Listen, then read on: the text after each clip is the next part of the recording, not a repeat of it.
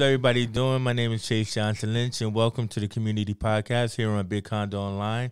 Please like and subscribe, ring the bell, as they often say nowadays, and everything, because we're about to swim into the digital pool of filmmaking with my lovely guest, Joann Kushner. How you doing, Joann? I'm good, thank you. Now, I know your husband and everything. He's been on my show before and everything, and everybody heard of the inimitable Barry Kushner, but it's not about him. It's about you, because you've been working on a project for the past couple of years now, and it seems to be rising from strength to strength, and that project is called Screenlife. And so just for us and our audience, can you just tell us a little bit more about Screenlife and, about who's involved and what its intentions are before you get into what's coming up for Screenlife? Okay, so Screenlife was founded by my business partner, Timur Beckman-Betoff, who is a very successful film director. His past films have included Wanted, Abraham Lincoln. Watch. Oh, Night Watch, Day Watch, yeah, great ones. Abraham Lincoln, Vampire Hunter. Slayer, yeah. Vampire Hunter. Get it right. He'll hurt you. Get it right, okay. So Timur and I had a conversation after his first Screenlife film about the format, about the changes in the film industry, about how new technology was opening doors for people who wouldn't normally have access to the industry, and he went on to develop the format. First film he made was Unfriended. Second one was Unfriended Dark Web, and third one was Searching. So he's made 3 really successful films, and now... And Searching is with John Cho. Yeah. And everything, famous actor and everything. People just say Harold and Kumar, but still. Yeah, so Searching was made in 2018. And what has happened with the format and with the recognition is that critics didn't really like it when they first started with Unfriended. Thought it was a bit gimmicky. Thought it was going to disappear. However, the films that we make keep on winning audience awards. So we won the audience award in Sundance 2018. We won the audience award in South by Southwest 2019 with Profile, which is a brilliant film that Timur directed. Profile's the only Screenlife film that Timur has directed, and it is very, very good. The others, he's worked with young creatives to produce and direct their first films. So Searching was Anish Chiganti. It was his first feature film. We've got another one which is called R#J, which was released at Sundance this year. And we've got one coming up that's going to be produced in Liverpool, which is called Life Hack by a young director that we started working with after a BFI pitching session. So the format is relatively new to the UK. However, it's not new to the rest of the world. It's just taken us a little bit of time to catch up. Well, I mean, it's interesting because I remember, as a filmmaker myself, I remember that it was about 3 or 4 years ago that I consciously realized that, things are going to changing, not just because of the internet, but, it's like when you make, especially when you make, local films and stuff like that, it's like there's got to be a different way of doing these things. And, so I wanted to move into social media, but I didn't move into the way you guys have done. But I can understand why Timur and yourself realize that this is a way forward, because as you described it to me, is that you said it's kind of like a digital footprint version of storytelling. And when everybody's so glued into their phones and their tablets and everything, you can't even unjack them in. Remember Free Jack? You can't even unjack them in. So this seemed to be really like a good thing. I mean, let's forget about Quibi, because Quibi didn't work for people. But this seems like a really good opportunity that you're talking about. And the fact that you're actively exploring young people as creators in these projects, right? I mean, like, is it because that they are so glued in?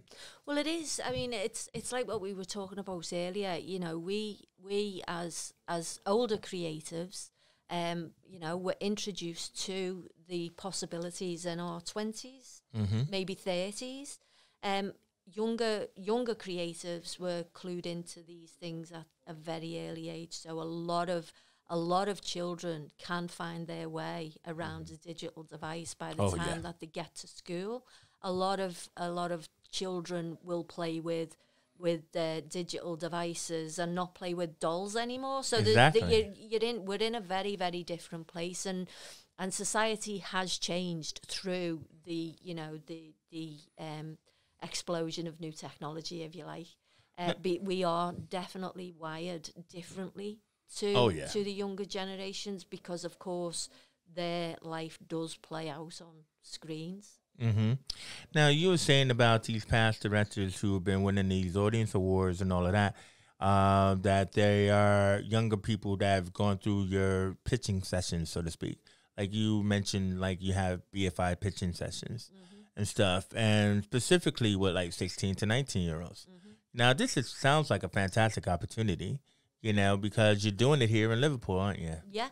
Well, we've got a couple of things coming up in Liverpool. We've got a Screenlife Accelerator course, and that is going to start on the 25th of October. And the idea for the Screenlife Accelerator course is to open the doors to the emerging industry in our city. So we have, there's been a lot of investment into film over the last couple of years. And lots of film productions happening in Liverpool. However, we are a little bit behind in developing the workforce to be able to take up them opportunities as they come in. So Screenlife is a new format the Screenlife Accelerator is about exploring new opportunities for film through digital storytelling and actually transferring skills that you already have but don't necessarily link to the industry as it is. As an example for that, I'm thinking hairdressers. You know, we need people who can do hair. We need people who can do makeup. We need people who can do costume. So we've got people who dressmakers and makeup artists and hairdressers who do their job daily, but wouldn't necessarily recognise their skill fitting within the job opportunities that are coming in. Now, I mean, how does that fit in with Screenlife? Because, like, on the one hand is that in teaching, you know, filmmaking to young people, I'm always hard-pressed into training them that it's more than just a director when it comes to films, right? So, like, especially when you want to get in, you know, entry level, whatever, there's so many different opportunities, as you're just saying. Like, you might be a hairdresser, but you could go on doing that stuff on set. You know, catering or, you know, all that kind of thing. But with Screenlife, are you just like focusing on the creating of the story? So Screenlife gives you the opportunity to create a film at a minimal cost. So when we talk about filmmaking, people think about big cameras, they think about monitors, sound equipment, and the cost that comes with that is what actually makes it more difficult for people to enter the industry. So with Screenlife, it's the production is there isn't a huge footprint for it, so everything's digital. So the cameras that we use will be you know, a GoPro on a mobile phone, on a digital device, whether it be a tablet, whether it be a desktop, you know. So all of these things make things much more accessible, and we will make a number of proof of concepts, so a number of short films through these courses where you will need a number of skills to be able to produce these things. So it will be above and below the line roles that you will So play. obviously you still need to have like the hair and makeup being done on your actors when you do your projects. I get what you're saying and everything. So I mean, let me just ask you, like, to give us an example. I mean, you mentioned searching, but these new films, like Our Hashtag J and Life Hack, which was also made in Liverpool. Has Life Hack been done yet? Life Hack has not been done yet. Oh, so but Our Hashtag J has been done. That's been done, and that was at Sundance. I think that won Best Edit this year. Well, that's interesting. Yeah, well, it is because, of course, there's a whole load of roles that are changing. Screenlife, there's one or two roles, like especially in the art department, that doesn't even have a name yet. Wow. Because it's very, very different way of doing things. Like Our Hashtag J won Best Edit because the editor is like the director. So the director and the editor has to work very, very closely. Oh, yeah. Because of the interfaces that we'll need making, because of the direction of the mouse, you know, there's an awful lot of things that we use in the format which creates tension and suspense. Oh, yeah. And fear and you know, happiness and everything else, bouncing balls, emojis, all of them things. So the editor's very, very important to the whole process and works more or less hand in glove with the director. That's a little bit different to the way that it normally works. So of course, your director will have a really close relationship with the editor when it's in the suite. However, before, the editor needs to be more or less with the director through every creative decision that he makes to make sure that you can get that working in the edit suite. So yeah, well, I remember you were saying, like, when I was asking you about it, you were telling me how involved is Timur in this program, because you were telling me about in some of your pitching sessions, you know, like he was actually inspired by one of the ideas, wasn't he, and everything, and like he worked with one of the young filmmakers or storytellers, as you would say, and stuff. So like, how involved is he? So he's very involved. So we work together. He's here in Liverpool right now. No, he's not here in Liverpool. But, however, he could be here in Liverpool on Zoom, and that's as close. Do you know what I mean? It's like he's there. Yeah. He's part of the daily process because, of course, Timur is a well-respected film director. Yeah. So he can go to Sony with something and say this will work.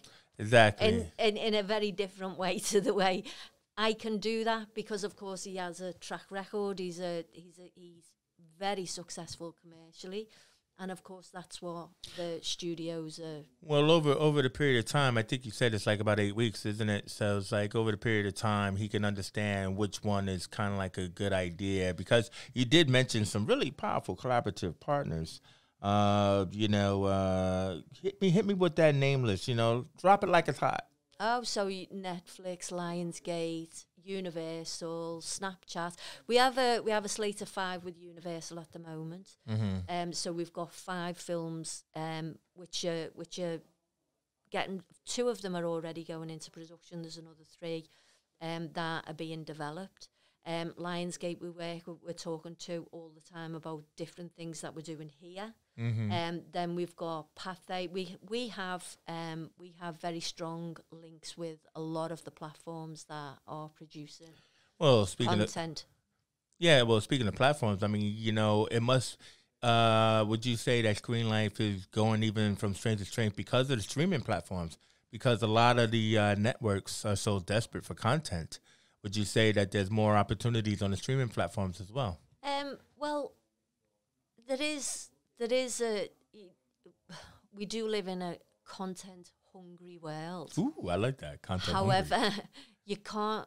No one's going to buy stuff that doesn't really work, you know, and that doesn't have a track record in producing things. So producers and directors, producers of content are key to getting your work through the door. Yeah. You know, so Timur, as an example, because of the track record that he has, people are open to have conversations about what he wants to move forward through our collaboration, through our work together. So, you know, we do live in a content hungry world. However, it does have to be it does have to be good enough to be able to develop and produce through the work, through our company. Yeah, no, exactly. I mean, like, I mean, that was only saying streaming platforms because, I mean, everybody out there is watching, streamers all the time, and they're so content heavy that you always get those like first series, on the streaming platform because it's long form storytelling. You know what I mean? And but it's people are hungry. People are hungry. So let's talk about this now. When you were talking about the BFI, as far as the pitching session was concerned, basically one of the main things you wanted to let people know about, especially over here in Liverpool, is that on October 25th, you are doing this thing at the BME, which is not just for 16 and 19, but now 16 plus. Can you tell us a little bit about that? Yeah, so we are collaborating with the Taurus Foundation and Cobalt Housing to open the doors to the industry for people who wouldn't normally have access. So we're using 16 because there are a lot of young people who do have really, really good digital storytelling skills because, of course, these skills have been developed over a period of time. And the difference between me and young people of today is like I had to go to college and university to learn how to, make a great photograph. Yeah. My history, my background is in photography. And I went and I learned composition and lighting and everything else to be able to make a great picture. Yeah. That could tell a story. However, we've got young people who are doing that already. So they know how to compose an image. They know how to light an image. They know how to make that image really interesting. So the basis of digital storytelling is already there. So it's just about honing in on them skills and then developing their ability to tell a story for a bigger platform, if you like. And then you've got older people who again who have transferable skills that you could fit into the industry, but also who haven't had the opportunity to develop their filmmaking talents because the money just hasn't been there for them to do it. So it's open. The first course, the cohort of 12 is open to any age, basically, and then we are doing. So it'll be like intergenerational, or yeah, because basically it's still them coming up individually with concepts, isn't it? Yeah, and not necessarily needing to be the driver of a concept, but saying I've had this idea. There may be a director in the room who will go, I know what to do there, So it's about being part of a creative team to develop a brainstorm. Well, no, a little bit more than a brainstorm. It's there will be a number of proof of concepts that will be developed during this course. So short films will be made that we can then present to the platforms and go on to develop the ideas. Yeah. And then, I mean, like, basically, and what's great is that, you have a track record of doing that, all these audience awards and everything else like that. But also, too, is that Screenlife is more than just here, because you were telling me that you have offices internationally. Mm-hmm. All right, so again, drop it like it's hot. Like where's Screenlife also? So we have an office in Moscow. We have an office in LA. We have an office in India. We have an office in South Korea. We have an office in China. All Screenlife. Yeah. Basilev's is the film company, the production company. That's Basilev's. Would you believe I heard it? I should have. I'm just saying. No, Basilev's is Timur's film production company. Well, I heard of it. And then Screenlife is an arm of that production company. So we haven't stopped making films, traditional films. So there's still lots of films in production through our film production company. Screenlife is another arm to that. Mm. So Screenlife's a different format. It's a different way of making film. it's a way that, it makes it more accessible to new creatives. So just as an example, we have a film that will go into production in January, which is called Life Hack. That will be Ronan Corrigan's first feature film. We don't envisage Ronan making Screenlife films forever.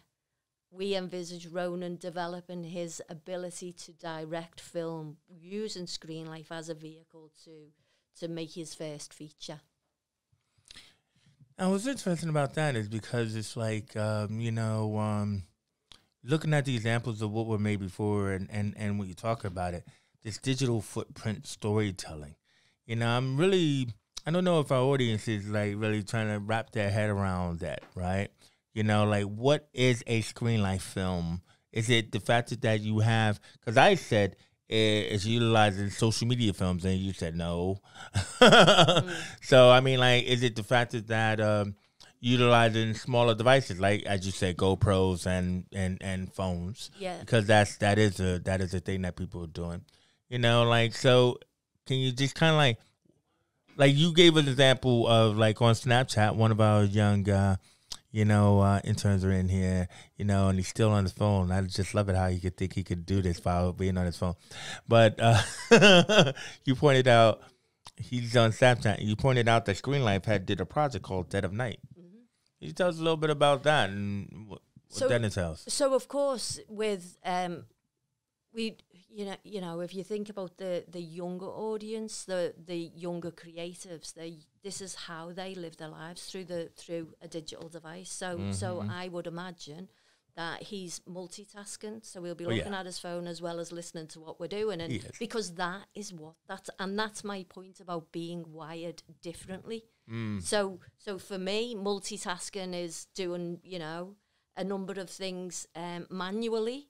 He's doing a number of things digitally. So a Screenlife film is not necessarily about social media. It's not about talking heads. It is about a digital footprint that tells the story. So it's through the point of view of your protagonist through their digital device. An example of a Screenlife film in comparison with a traditional film that I use is if you think about the story Widows, right? There's the film Widows. Yeah. Well, there's been the one about the wives whose husbands were in the mob and they died and everything like that. Yeah. Yeah. Right. So Widows. I remember watching the first version of Widows when I was younger, and then they done a remake of it. Oh, okay. Right? So the remake, and again, it's the same story, it's just told in a little bit of a different way. However, one of the widows has to build a relationship. They're going to break into this bank. It's in a building. They need to find a way to get into the safe. So they need the blueprints to the building. So one of the widows builds a relationship with the architect of the building, and she steals the blueprints manually. Now, if you was to tell that story today, she wouldn't have to build the relationship with the architect because all of that blueprint would be online anyway. So she'd just do a little bit of research, and there it is.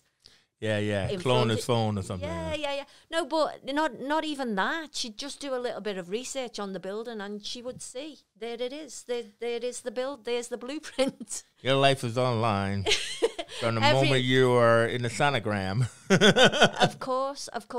So the digital footprint, as we call it, is about finding this information and telling the story through your digital device. Wow.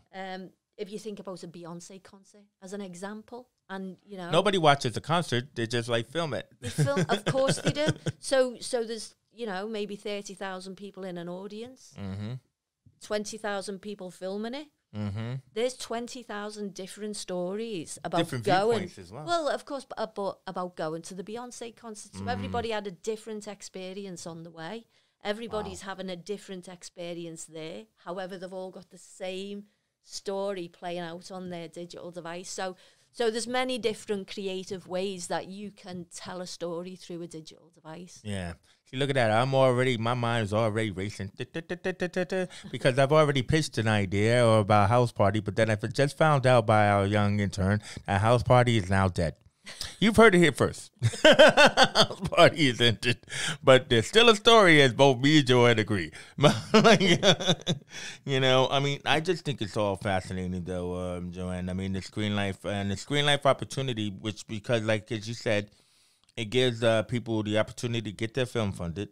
What about the course? Is the course free that they have to, or the accelerated course that they go on? Yeah, it is. It's free. It's no cost to anybody outside of the housing associations who funded it. So, like I said, just about your imagination, people. So, I mean, it's an opportunity that you need to take advantage of. So, how can they take advantage of this opportunity, Joann? So, we have a website which is screenlifeuk.com. So, there is a form on there that you can fill in, or you will also find my email address on that website, and you will also find a phone number where you can contact us. And there's also the Screenlife site as well, where you'll find us. Screenlife Liverpool is what you're looking for, and find us through that website or through the number. So, I mean, like, what about your skill set to participate in the project? I mean, can you come in raw, or like how about your selection? I mean, like, can you be turned down? Well, the only thing that will lead to you being turned down is the fact that there'll be there's no places left. So. Dun, dun, dun. Time's running out, people. Yeah. That's what you need to just realize. Time is running out. Because we are talking about next week. So by the time this airs and stuff, we will put this out, of course, earlier before then. But it is one of those opportunities that I asked Joann to come in and talk about because, instead of like just trying to contact different people and everything, it's just Screenlife. It's just a way of reaching everyone. All at once and everything. But again, look, Dead of Night never gave us any money, but I'm curious to check it out, even though I don't go near Snapchat. I'll just ask my young man. So, Jay, Dead of Night, good? Yeah. Okay, see, look at that. He gives us one word answers. I just love him. I'm sorry. As you say, Joann, he multitasks. Last thing I'll ask you, because we are coming to the end, is that after doing it for a couple of years, what actually inspired Timur to actually shoot one of these films himself, Profile? Say that again, sorry. What inspired Timur to shoot one of these types of films himself? Story. Profile. It was the story. It's a very, very strong story. It was a huge issue at the time because Profile was made in 2018. It was made after Searching. And it's about how ISIS recruiters were bringing in young women from Europe, particularly the UK, and how they were grooming them. Yeah. And then getting them over to Syria.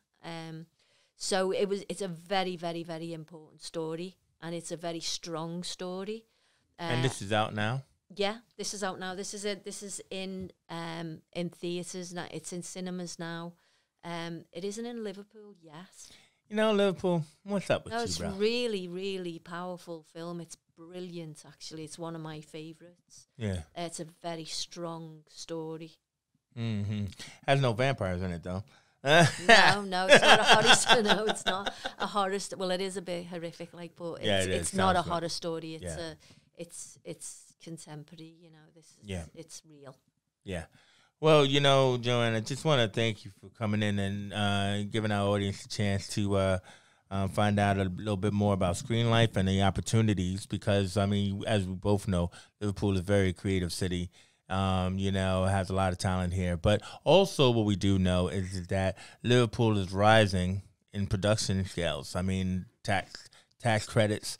Americans are tired of like going to Vancouver, and that's all you see is another film being made over here, and everything. And so, but it doesn't have to be a big production. It could be a small production because it sounds like these kind of films don't take a lot of, you know, the whole big trucks and everything to make. No, we've got a really good footprint, you know, for green footprint because it's much smaller.